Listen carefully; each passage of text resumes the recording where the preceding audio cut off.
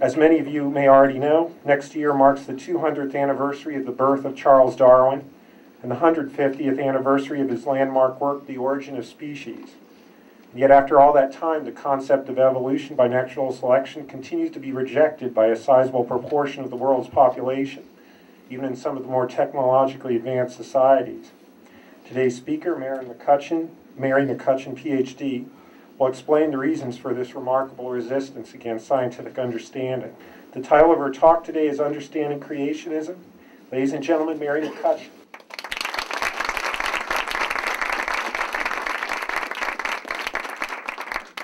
Right, I've got this down here. It sounds okay to me, but I'm not the audience. It's okay for you? Yeah. I never thought of myself as getting involved in creationism until I began to think about an episode that happened around 1972 when I was a teaching assistant at the University of Arizona. I taught basic intro to anthropology that included a segment on kinship. So one of the assignments that I gave was the students had to do a 2 or 3 generation family tree and then circle their patrolateral parallel cousins and their matrolateral affinal uncles and so forth, and turn it in. And I got the expected bundle of 8.5 by 11 sheets of paper from everybody but one girl. She came to me after class and said, "Can I bring my assignment to you to your office? It's too big for me to carry with me today." And I said, well, okay, a little bit apprehensive because my office was about the size of this room, but I shared it with about 25 other teaching assistants. And we all had desks that mercifully we had joined the 4 corners together to allow enough room for the passage of people. So the total surface area I had was 4 times my desk size, so it was reasonable size. And in she walked with something that looked like a roll of wallpaper. So I asked my fellow desk neighbors, please clear your stuff off your desk. We're going to unroll this thing, and out it rolled. And I just looked spellbound by this job she had done in the tiniest handwriting. It went from the left side all the way to the right side. There she was on the right side with her brothers and sisters and mothers and fathers and uncles and aunts. And there on the extreme left side were Adam and Eve.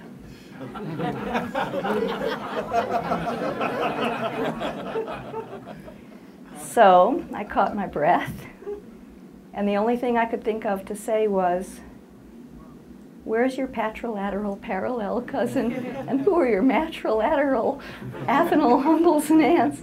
And so she didn't want to mark up her thing, but she pointed to them, and I said, well, okay.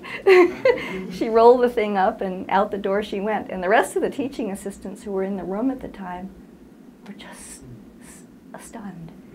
Somebody looked out the door and saw that she was long down the hall, and the whole place broke out in this huge guffaws of laughter. And I thought, well, that poor student. She did what she thought was an A+ job, and she basically just barely succeeded in doing it at all. And then I started going to these debates. You know, you'd see them publicized here and there, debates between the creationists and the evolutionists. And I was struck by how pathetically the evolutionists did in these debates. And so let's look at some of the history of the debates just for a minute. The first and most famous of all the debates was Samuel Wilberforce, the son of William Wilberforce, the great abolitionist. So Samuel Wilberforce, nicknamed Soapy, took on T.H. Huxley. And the famous conversation that I think was never written down at the time, because I've seen it paraphrased and with slightly different wording, but more or less this is how it went. Wilberforce stood up and pointed to Huxley and said, "Was it through your grandfather or your grandmother that you claim our descent from a monkey, or your descent from a monkey?" Huxley replied, "I am not ashamed to have a monkey for my ancestor, but I would be ashamed to be connected with a man who used great gifts to obscure the truth." And so that was probably the first and last time that the evolutionist got the last word on the subject. From then on, it's been downhill. And one of the key people who died, he is no longer with us, but he would leave evolutionists completely flattened. And his style was, I never heard a debate, but the National Center for Science Education has I think even some videos of some of these famous debates. He was legendary for being able to put anyone down using the most bizarre logic, and of course handpicking his audience, that didn't hurt. So I had to wonder, how come evolutionists get creamed in these settings when everything seems to be in their favor? For instance, look at this fossil. What is that? How could anyone deny the persuasiveness of this thing? Look at the molecular genetic evidence comparing human chromosomes with chimpanzee chromosomes. Hands down convincing. Comparative anatomy, and we have our cute pictures of our relatives, and of course you pick them with babies because of the neotenous qualities that show very human-like. Oh, of course, in the middle, that's not a baby gorilla, that's Coco's kitten, in case you didn't know.